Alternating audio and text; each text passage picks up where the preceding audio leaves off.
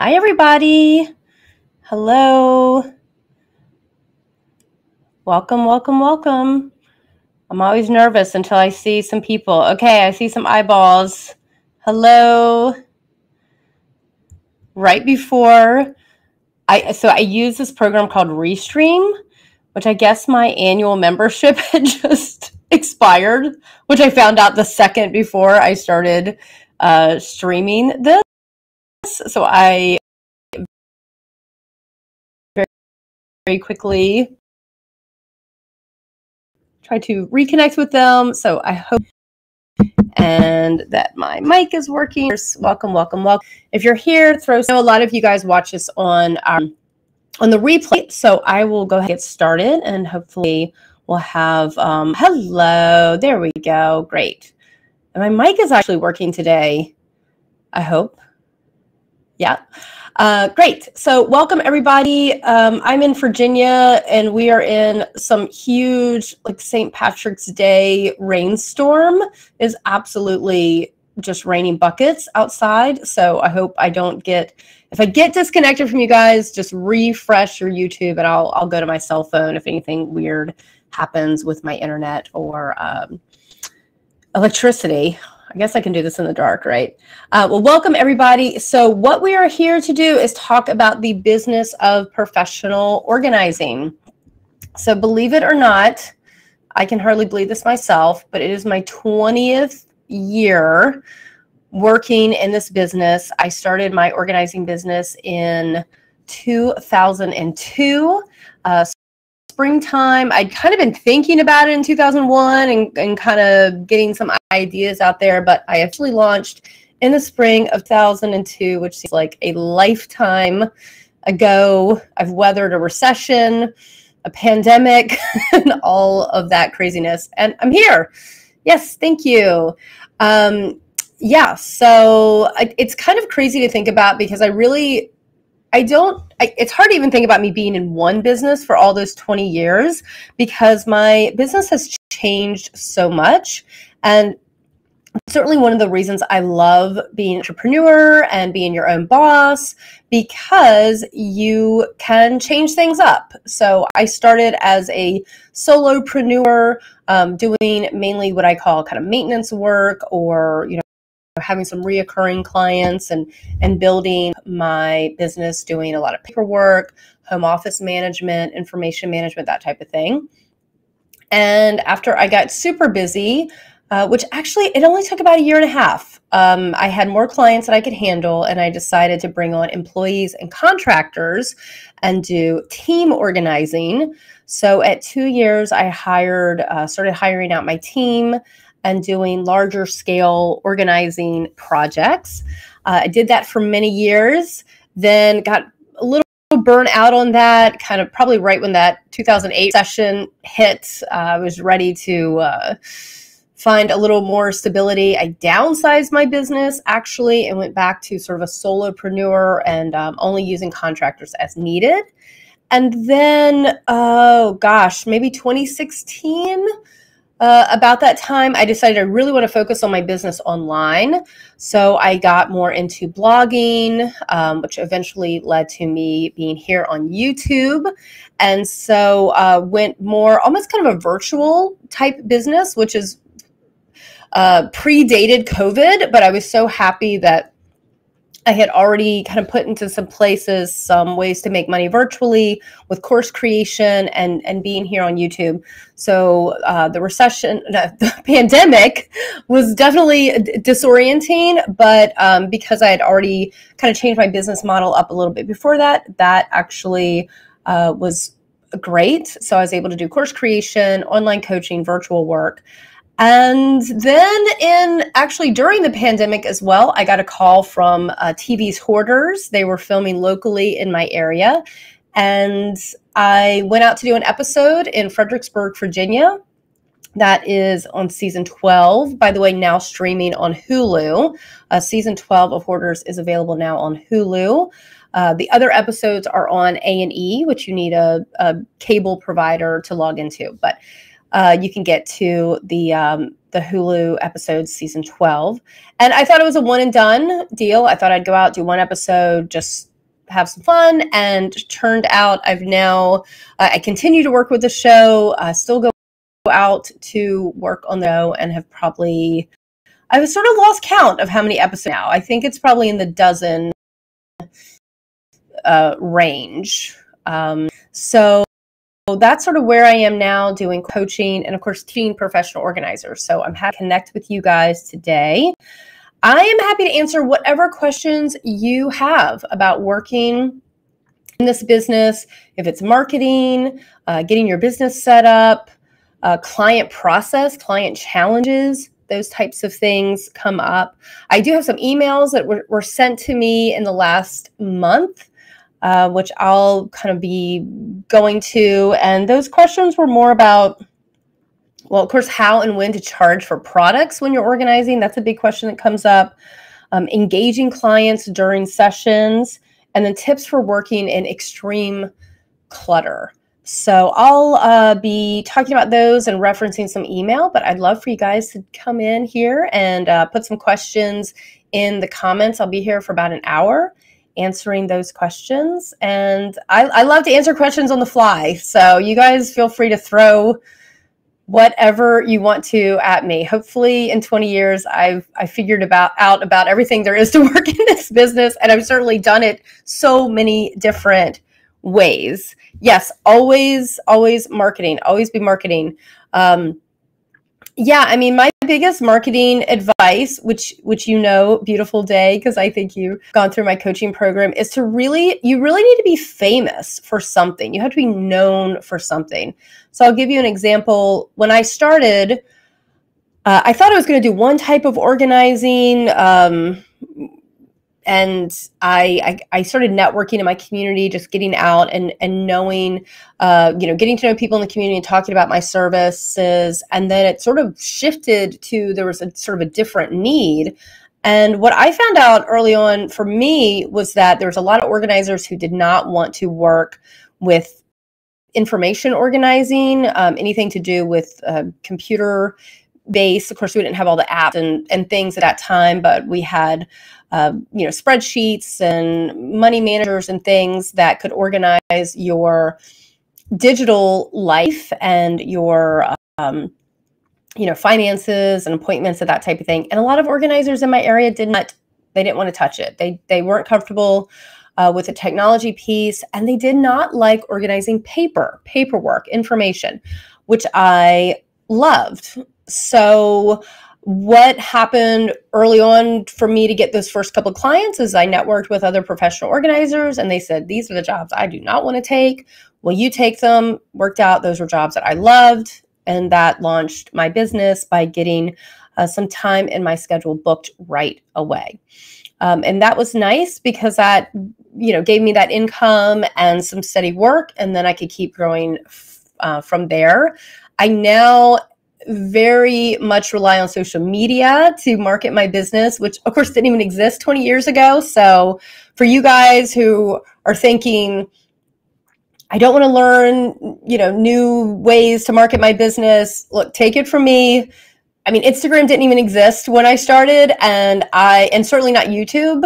And I'm here. I figured it out. I took the time to learn it. And so, I think that's exciting, actually. Right? Who's with me on that? I think it's kind of cool to learn new stuff. I mean, that's one reason I left my corporate job. It was very stagnant, and I just felt like I wasn't able to grow in ways that I've been able to grow as an entrepreneur. So I like that. I like that things change and I have to figure out new ways of doing things. For me, that's interesting and exciting. So if you have that passion as well, entrepreneurship may be a good avenue for you. So yes, you have to be known for something, and people have to be aware of how to refer business to you. So I think one mistake I see with people or organizers who are getting out there, they're like, okay, I do kitchens and closets and hoarders and papers and students and ADD and downsizing and unpacking, and it's maybe you are great at all of those things, but it's a little overwhelming for someone who's trying to refer business to you and find an ideal client for you. Because, if you just go out and say, oh, I can work for everyone, it's just a little too watered down. So always make sure in your marketing efforts, whether it's face-to-face, online, make sure that you're putting out something very specific about you and your business, and that if you were in a room with 50 other organizers, they would know how to refer business to you, that you have something special and unique about your business that other organizers are going to say, yeah, it's the person who you need to call for that. So think about that when you're marketing business. Also, let's see, we have a question. How do we do this? I want to pull questions up into our, oh, good. We got a good group today. There we go. Okay, now things are working. So curious about KonMari, how to start, cost, etc. So there is a KonMari certification program, and the KonMari method is a very specific way to declutter your clients' homes. So there's traditional organizing, and there is the KonMari method, and you can get certified specifically in the KonMari method. It involves connecting, I think it's just, it might just be KonMari.com, I think is their website. Google KonMari certification, you can find it. But this is a certification. It starts with applying, and one of the ways you apply is that you, how do I say this? Like, you use the KonMari method in your own home. So you KonMari, this is probably not the right way to say it, but basically you KonMari your own home, and then you submit photos and an application so that they understand you know how to use the process. So it sort of starts really with reading the books. There's an online course now, just process, and then submitting an application. Their workshops, I was able to attend probably one of the last in-person workshops. I don't know if they've gone back to doing in person now. They were doing virtual workshops. So you attend the workshop. That's a couple of days. And when I took it, I mean, it's pricey. It's a couple of $1,000. And of course, I traveled to New York to take it, but you wouldn't have that expense if you're doing it online. So you start with a paid workshop. Then you have to submit a number of hours showing that you have instructed clients in the KonMari process. So you have to take someone through the process and parts of the process, and you submit that and then take an exam and become certified in that process. So if you want more info on that, I believe it's just KonMari.com. Or you can Google that, and that's run by their company. So definitely an option for certification. The other I have that certification, and I also have the one through NAPO, the CPO, which involves working a number of hours and then sitting for an exam. So it takes, in theory, I would say it takes longer to do a CPO because you have to prove that you've worked all of those hours, and then you also sit for an exam. And the annual cost is $100. I've always been in member. I think that that's required as well, and that's a couple of $100 to maintain that, and you have to do continuing education. But also remember, you guys, you do not have to be certified to work as a professional organizer. You need to work as an organizer and then gain that experience to become certified. So keep that in mind. I know there's probably some programs online that say, oh, you can be certified as a something, but for CPO, Certified Professional Organizer, or KonMari certification, you do have to work hours with clients' certifications. Awesome. Let's see here. All right, Lauren, I'm in the process of getting my business started, and something I'm thinking about doing is helping clients sell their things on eBay or other platforms. Any advice on that? I don't love this idea. I have to tell you, Lauren. I'll tell you why, and you can kind of draw your own conclusion. And if there's anyone on this live who wants to kind of chime in on this, is if they've had an experience doing this, how I incorporate my clients is that I make a quick demonstration for them about how to sell in Facebook Marketplace, or I may have a referral to them for an appraiser or an estate agent. Also, I do use eBay in a sense of getting a sort of a high level evaluation on items. I'll give you an example. I was working with a gentleman who had inherited a sports memorabilia collection. So we had baseball cards and cereal boxes and, you know, all those types of things.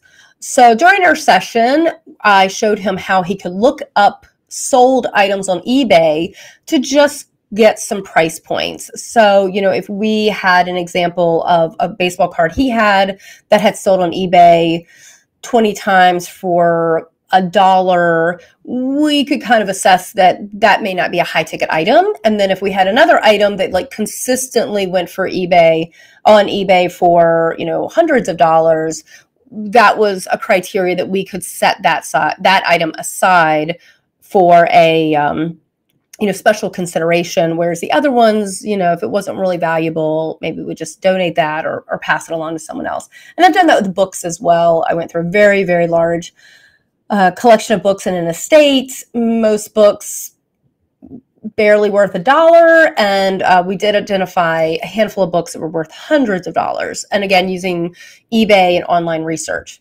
Here's where I personally draw the line, and you can decide how you want to do this.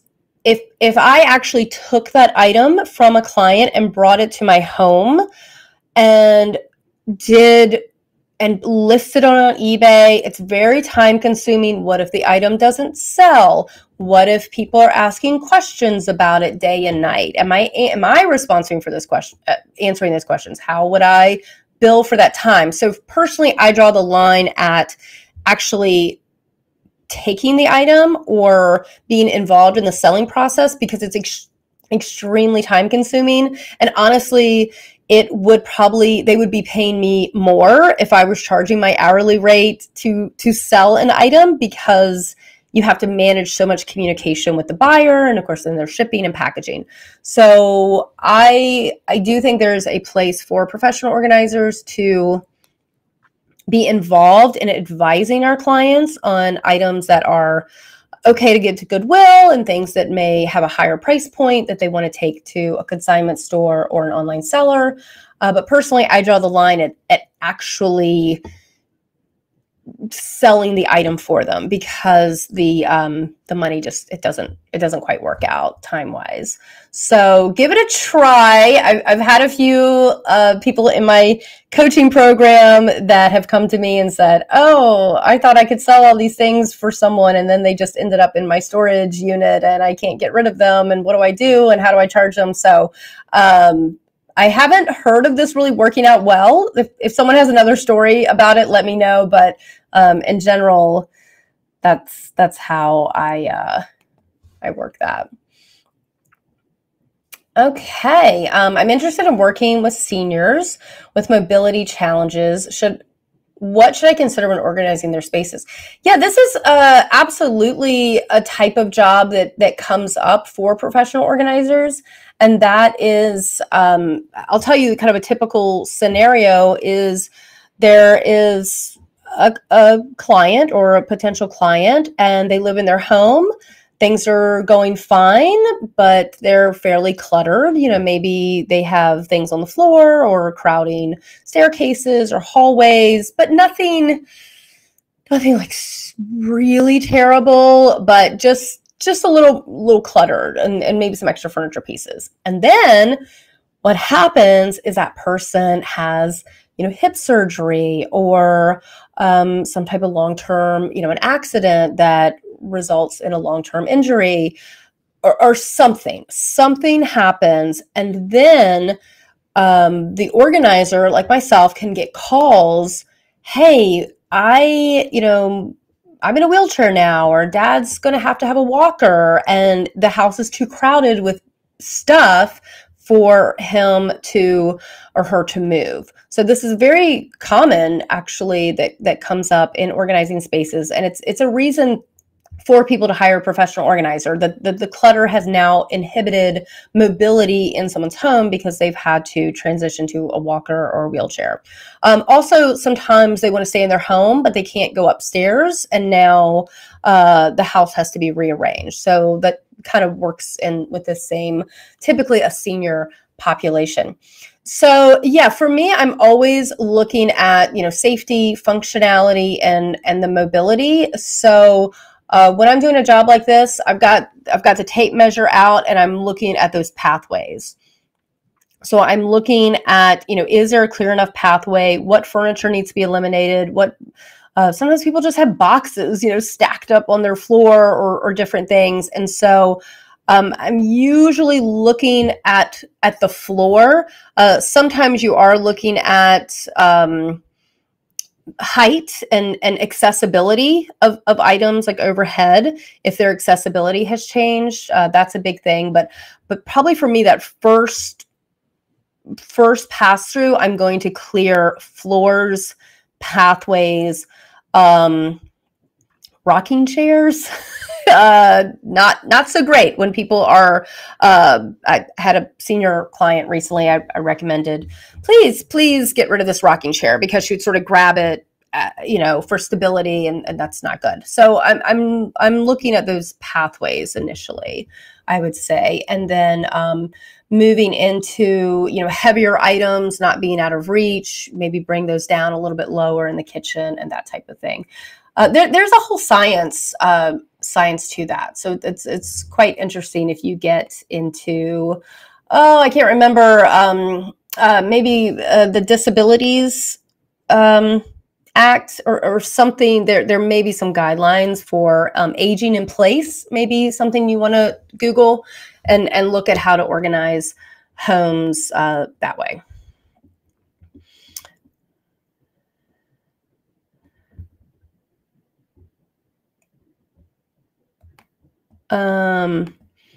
Okay, here's a follow-up. Yes, helping people sell things, not sell for herself, but could be a client to set up an area or method to be sold. Absolutely. I mean, estate sales, getting prepared for estate sales. You could educate your client on what consignment stores are available in the area. It's always good to have an appraiser in that in your community. And yeah, all those good things. We're seniors. Okay. You are not in Ireland, and I'm talking to you on St. Patrick's Day. I guess I don't know. It's probably a very different way that we celebrate it here in America. Hey, okay. So, Marianne, I'm working as a PO, but living in a very small town. Any tips on how to spread the word on the business and how to price for the service? Yeah, so pricing is very much going to be dependent on your market, and you can do some market research. Now, I've talked to many potential organizers in small towns, and they're saying, well, there's not even an organizer, kind of in this area. So you'll have to kind of test the market out a little bit regarding price. But I can tell you, I would say one of the best ways to spread the word, especially if you're in a small town and people aren't necessarily even aware of what organizers can do. And this is true for anyone, even, in the US in a small town. It's going to be your job to actually educate your local community on what professional organizers do. And so one of the best ways to do that is with creating a little workshop, a little lecture, top 10 ways to declutter your house when you're moving, something, 5 ways to set up a perfectly organized closet, just something where you're sort of educating people in your community about what you do and just the concept of organization, because it's possible they've no one in your community has hired an organizer and they don't really know what they would use an organizer for. So just pick a topic, go out in your community, speak to a group of people. And then here's the important thing. This is what you guys need to really focus on. When you're speaking to that group, make sure that you allow them to ask questions. And then from those questions that your population is asking, you will better understand what their needs are. And so you're really going to have to listen to people in your community and find out in what ways they could use a professional organizer. Because we all know that there's so many things you can do as an organizer. You can work with hoarders, you can design closets, you can help people move, unpack their house. You can work with, storage solutions and busy families that are upsizing. You can work with seniors and people that are downsizing. Of course, then we have, KonMari and these other types of organizational methods. So yeah, I would get out in your community, and also that same concept works online as well. So you can go to social media and start talking about something, how you organized your closet, or how you keep your paperwork straight, or how you, even time management, you can get into how you manage life with a busy family, anything that you can put out there to connect with people. And eventually you'll find out what the real need is in your community. And then you want to market to that concept.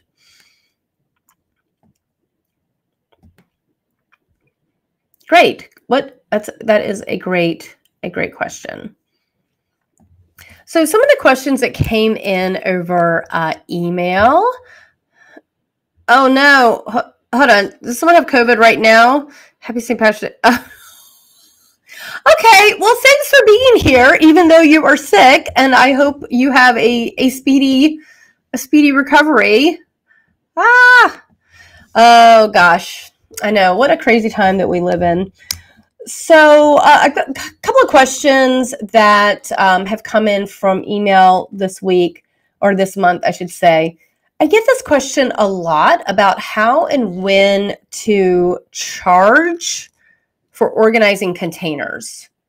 And I think this question has a lot of variations. Like, do I buy containers before the first appointment with my client?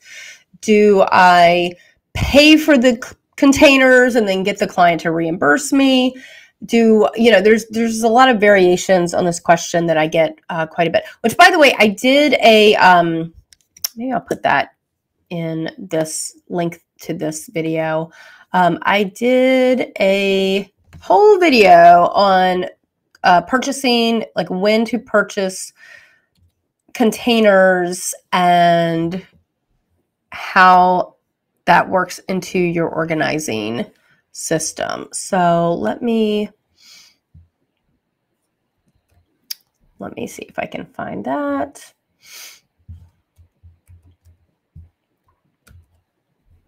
Anyway, I'll look for that and post it, or you can go to the channel and look at that. I don't know why my search feature isn't working here. Nope. Come on. There we go. Containers.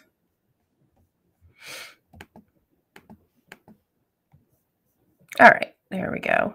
Actually, I'm going to give you guys the blog version of it because that might be a little easier to process.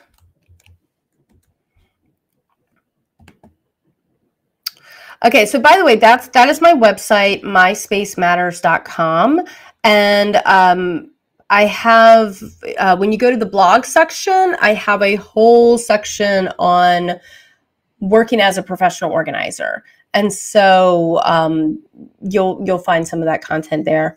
So yeah, this is a question I get a lot. So I did do a whole post on it. But I think one of the biggest mistakes people make is thinking that they have to kind of figure out everything before they go into someone's home. So what I hear new organizers doing sometimes, they say, okay, I'm going to book, this time in my client's home. I'm not going to charge. I'm going to go in. I'm going to measure. I'm going to try to figure out every container they could possibly use. And then I'm going to put together a budget based on the price of those containers. And then I'm going to present that to my client and say, okay, here you go. What do you think of this? And will you hire me to do it? I do not recommend that you guys go about it that way. One, it's quite likely that the person's not going to hire you after you've given them all the information. So you've essentially given away a lot of what we do as professional organizers, which is, measuring and making space planning and storage solution sort of recommendations. So if you go in and kind of do all of that before you're actually hired by the client, you may find that you're just not really booking enough time to sustain your business. So what I recommend instead is that you can do a consultation with your client, paid consultation. And then you really don't know what products you're going to need until you actually go through the decluttering process. So if you go into their attic and it's filled, floor to ceiling, and then you say, oh, well, you're going to need 50 66 quart bins from the Container Store, and that's going to be $1,200. That might not be the case, because once you start the decluttering process, you'll find that they don't even need half the stuff that's in their attic. So maybe you only need 20 bins instead of 50.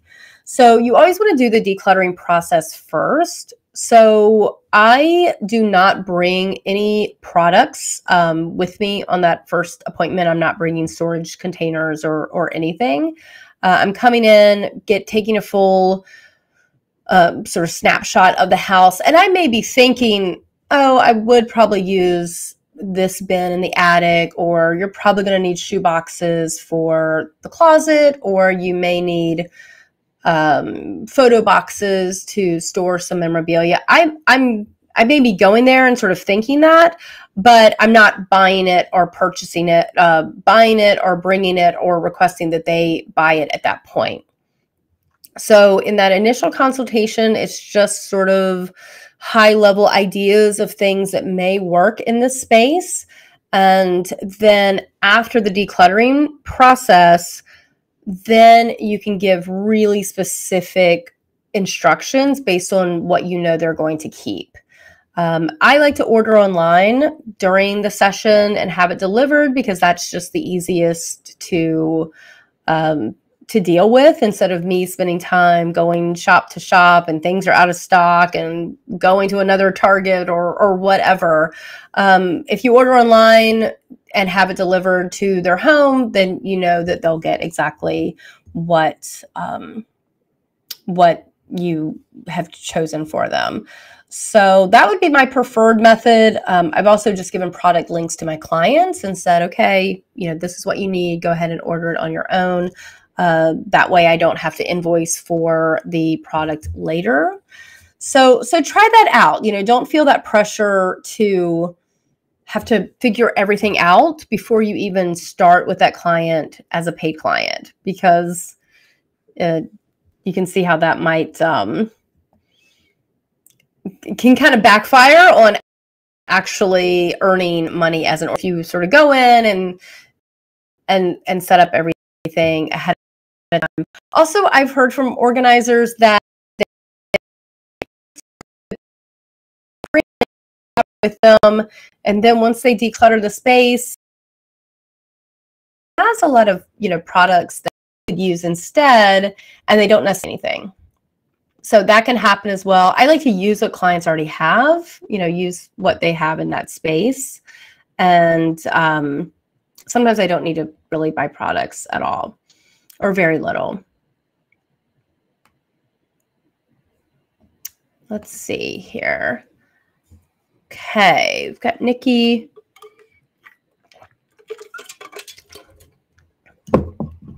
Yeah, so you've considered hosting a home organizing class at my local library.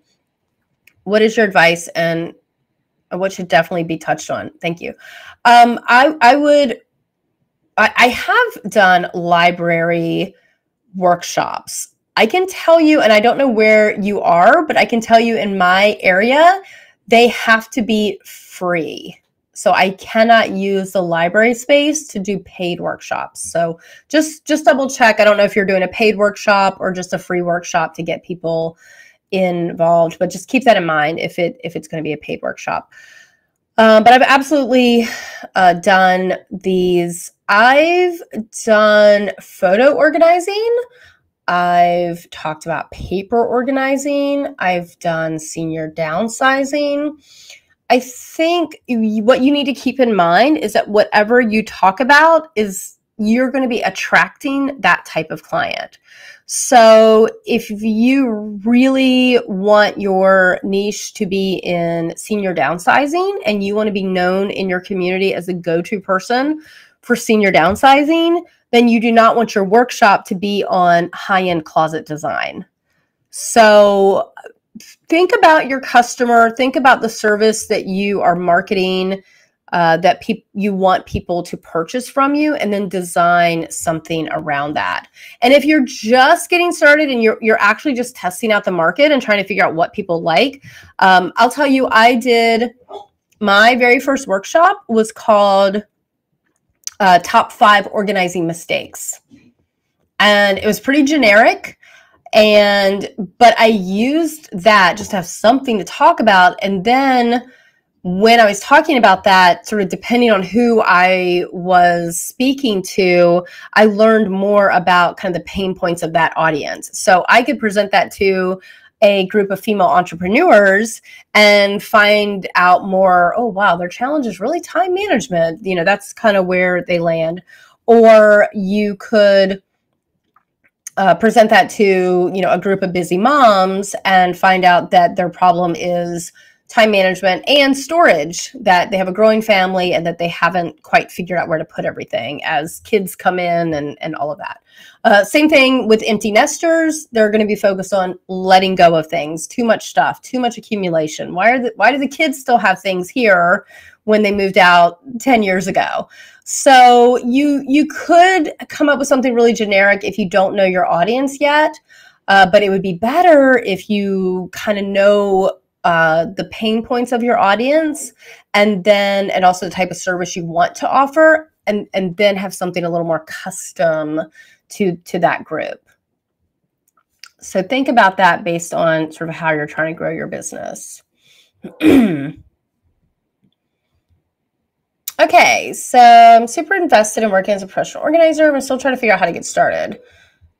One of the things I see myself doing is digital organizing. Any thoughts about that specialty? Yeah, I actually did quite a bit of this, the digital organizing. I think it's a helpful product service to offer to people. The only thing that I would kind of warn you on, and something that I don't like about this, I like digital organizing almost more as like a coaching and sort of information. For example, I could go to a client and say, okay, you know, tell me what you're doing for cloud storage. You know, do you have a scanner? Do you, are you doing e-bills? You know, how can we kind of set you up with that so you're not getting as much paper? So there's a lot you can do in sort of a consultation. The only thing I've run into that I did not care for is when I got more into actually scanning or setting, like installing software. Sometimes there would be a technical problem with the client's computer that had nothing to do with me, but it would prevent me from doing what I needed to do. So just kind of keep that in mind. You may run into a few more technical challenges, obviously more technical challenges. And it can get a little dicey, but I would absolutely recommend having that as part of your consultation, where you can go in and sort of evaluate, are they ready for digital? You know, what are they missing? I'll give you an example. I was working with a client, and we were setting her up with some different productivity apps and just things to kind of make her life easier. And I had things on her cell phone, but we wanted to put them on her iPad, but her iPad was too old to run certain apps. They weren't able to load. So I really couldn't do what I needed to do on her iPad because she had to buy a new iPad to get it updated. So that's an example of you know, some things that I'm talking about that you definitely run into more on the digital side.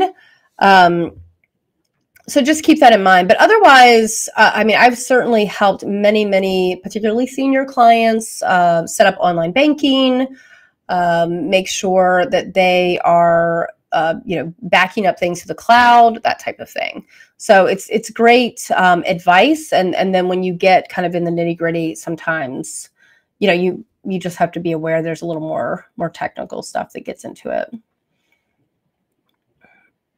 I'm just looking at my list here. Yeah. One thing I do want to touch on, and then I'll hop over to the next question. Thank you guys for keeping those questions going. I love it. Tips for extreme clutter. So I've gotten some emails this last month that are like, yeah, Katherine, great. Your system makes sense. You know, you're going to sort things and you're going to walk the clients through a decision-making process, and then you're going to put things away and label and buy containers, and it's lovely. So I'm often teaching that sort of 3-step process on YouTube and in my courses and in my coaching sessions. However, sometimes I'll get an email that says, wow, my client has so much stuff, I cannot even walk into the room, or I can't get into the garage, or how can we start by categorizing, you know, scarves when I cannot even get to the closet because there's so much clutter on the floor. So I put this in the bucket of extreme clutter. Sometimes it's hoarding, sometimes it's not. It can happen for a variety of reasons. Sometimes it's just sort of extreme shopping, or things have just gotten out of control, or it could be grieving, depression. I mean, there's a whole number of things that lead to extreme clutter. But I do want to share with you guys. So I've started putting some videos out on my channel about some alternative methods that work with extreme clutter. And I just also want to make sure that everyone has a link to my most recent course, which is called Tackle the Hoard. And that is going to give you some alternative methods of dealing with extreme clutter. So I think on YouTube, I have one called like Easy to Hard, Big to Small. There's like 5 of these like approaches that you need that would work better if there's just too much stuff that you can't really set up a sorting area to deal with one category at a time. That, of course, is the ideal way to do it, but in cases of extreme clutter, we don't always have that option. So if you are, you know, finding yourself more in that situation with extreme clutter, check out those other videos on YouTube, and then check out this course on Tackle the Hoard, because that will, can I put it up there? Yeah. And so all my courses right now are on Teachable. So I've got Tackle the Hoard is my new course. Something that's really popular is my Professional Organizer Bundle. And that is the absolute best price on getting all of my courses for professional organizers. The forms you need, the process that you'll follow with your clients. There's also a workbook in there that's going to help you. Actually, there's a couple of worksheets and workbooks in there to help you set up your business and to also market your business. So let me throw that bundle out to you. And then you guys can also just reach out to me for individual coaching, and that's on my website. Where are you? Here we go.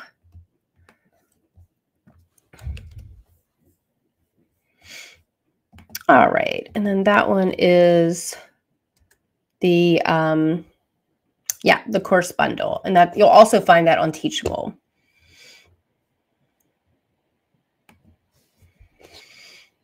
Okay, Charlotte asks, can you talk more about senior downsizing? I'd really like to start working that area, but I have no clue where to start. What kind of classes, qualifications should I get beforehand? Yeah, I mean, you can go pretty deep into senior downsizing. It depends on sort of what phase you want to work at. I think one of the easiest phases for professional organizers to get into is to not really deal with the moving side of things, the packing, unpacking, but just the lead up time to that, which is the downsizing. So that's absolutely, it's not so different than a typical decluttering session. And so how I would describe a typical decluttering session is just that 3-step method where you go into a client's home, you're going to focus on one area like a closet, kitchen, garage. You're going to start by pulling everything out, sorting like categories, and then you're going to make decisions about those things. And then you're going to put them away. One thing that's different about senior downsizing is you might not be putting them away. You may just be staging them for the mover to come, and moving more things out. But essentially, the sessions don't necessarily look that different than a typical decluttering and organizing session. I think what's different is that typically with senior downsizing, you're tackling the entire home. Whereas if you are working let's say you're working with a growing family, they may have you just come in and do closets or the kitchen or the garage. And then, you're kind of done until, 6 months later, the kids have outgrown all their clothes and you need to go in and do it again. So that's sort of organizing. Senior downsizing, you're more likely to go into every single room in the home, every closet, the attic, the garage, the basement, and you're looking at everything and then chunking it down into smaller jobs. But one thing I always ask my senior downsizing clients is, when are you moving? How much space are you going to have when you do move? Or are you just wanting to downsize even though you're not moving anytime soon? So sometimes people just want to sort of get prepared in potentially a future, in a couple of years, they want to move. And sometimes people will say, I am moving to a 1-bedroom, 600 square foot apartment in 2 months. And I'm currently in a 3,000 square foot home with, 4 bedrooms. So it's really important it's always important to start with the end in mind, but I think with downsizing, you really have to understand where they're going and how much they can bring with them. Because downsizing could mean going from a 6,000 square foot home to a 2,000 square foot home. To some people, that's downsizing, but it also could mean going from a 3,000 square foot home to a 600 square foot apartment. And now you're going to really need to help someone with the logistics about what they can bring. Senior downsizing may be involved connecting them with an estate seller. They may want to auction things off in their home. Actually, I've got a couple of great videos on my YouTube channel. One is downsizing fast, and then the other one is just sort of general tips for downsizing. So you definitely want to watch, I would watch both of those videos to kind of explain how I would, if I only had 5 days to downsize someone's home, like what I would do each day. And then the other one is just more, if you have a year or a month or more to downsize, the steps you would go through. So they usually encompass more work, and the end result. One of the big differences with senior downsizing versus what people like it. Let's say you think of professional organizing as like what you see on like the Home Edit, which is very focused on storage and containers, and making sure the home is very functional, which is pretty ideal for someone who is, maybe their kids are, 5 years to 20 years old. You're really just trying to live in the home, have the best system you can have in that space.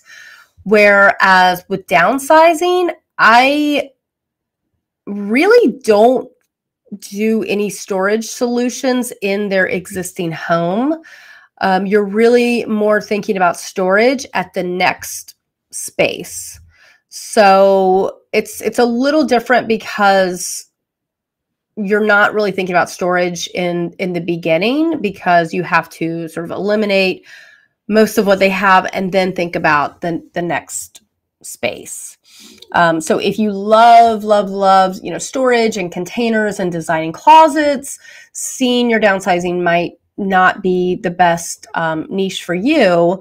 But if you love decluttering and, working more with that elimination process, senior downsizing is fantastic. And I really like senior.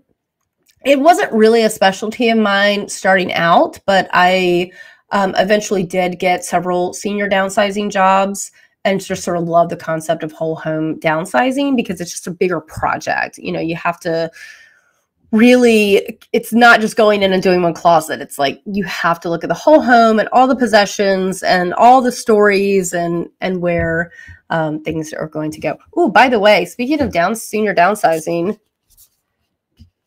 keep the memories, lose the stuff. That's what I'm reading right now. Matt Paxton from Hoarders, new book out, Declutter, Downsize, and Move Forward. Great stories in here about downsizing. So might want to pick that up and get some tips there as well. Let's see, what else, guys?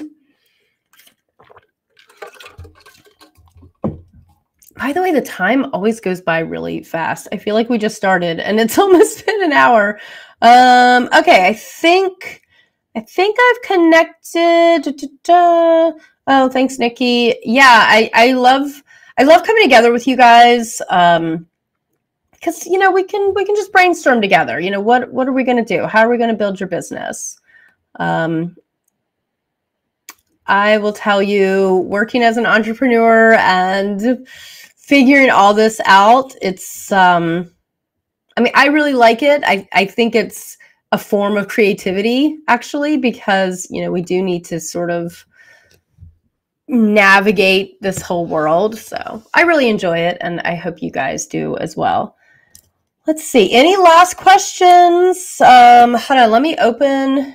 You guys put yours in the comments. I am going to hop over here to email and I have a special folder now with questions. So let me see if there's anything else that's come in.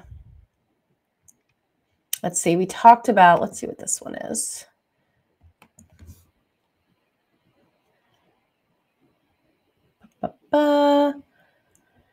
Yeah, I've had some questions about sort of working with other people in your community, like hauling companies, closet designers, estate agents, and that type of thing. And that's actually a big topic I run a 6-week coaching program, which we're kind of right in the middle of now with my group. So hello, I know some of you guys are here.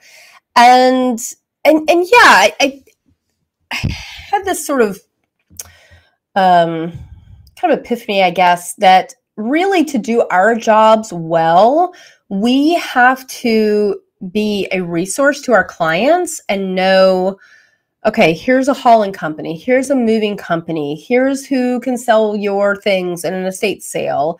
Here's a source for you to buy this specific, crafting storage product. Like, we really are the resource for our client. And that's a big thing that they're hiring us to do. So if you're just starting out and you're like, what should I be doing? Who should I be talking to? One thing that was extremely helpful for me in the beginning was networking within my community.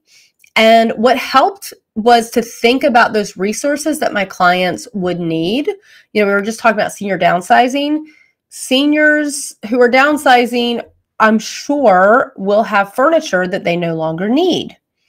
So they're going to come to you and say, hey, where can I donate this furniture that I no longer need? And, you're going to want to be up on which charity shops take furniture, which ones don't, what are the rules. Some things have changed during COVID.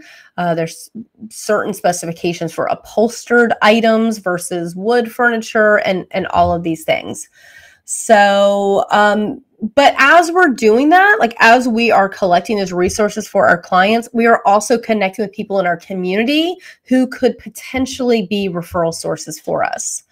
So if you are going to be offering closet systems to your client, make sure that you've connected with a closet designer in your community who has a company that installs closets and different things, and have that relationship. Yeah. Oh. Okay, the products for clients, boxes of bed. This is, I'm going to say that no, I have not itemized. I will say that what I mentioned earlier about, for me, it's just more efficient to be in my client's home and share the links with them and then have them purchase products, while I'm there. So they could even use their own credit card, and that way I don't have to do that extra admin thing.